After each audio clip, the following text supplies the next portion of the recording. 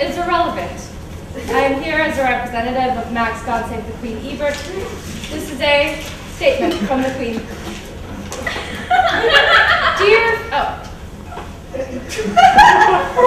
Dear future subjects of the University of California, Berkeley, it has come to my attention that your once prestigious university is in dire straits. The poisons of the representative government and partisan politics have delegitimated the sovereign rulers of the United Student Body. Yes! I, the Queen of England, understand the situation all too well, as similar ills have befallen my own great nation. The Prime Minister and his fools believe they might as well be running the country these days, without seeing that in the long term, they are only tearing its people apart. Tell it, Queen! The people look to me, the Queen of England, for guidance in times of crises. They look to my upstanding example, to my thoroughbred horse breeding, my extravagant jubilees, and of course my keen skill at Scottish country dancing. And you, Berkeley, should you agree to do away with representative government and reinstate the British monarchy, you too can be led out of these dark times. It was not so long ago that the Americas were part of the glorious Britian Empire. Please accept my gracious invitation and let our brilliant destinies reunite under the crown of the Queen Mother. Sincerely, Queen Elizabeth II. So, first I'd like to start about telling you a little history of what the Straw Operations Board is, for anyone who's not familiar. In 1998, the ASUC was about $2 million in debt.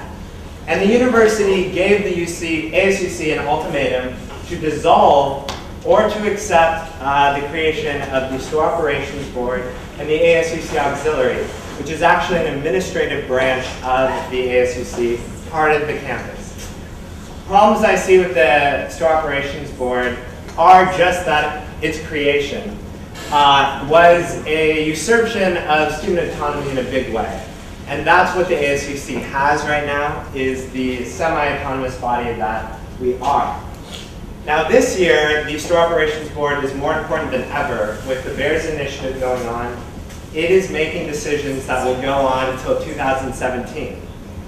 I just got back from a Straw Operations Board meeting 2 hours ago, and they were deciding on a meditation space in Tildernor. This has been fought for by students for many years.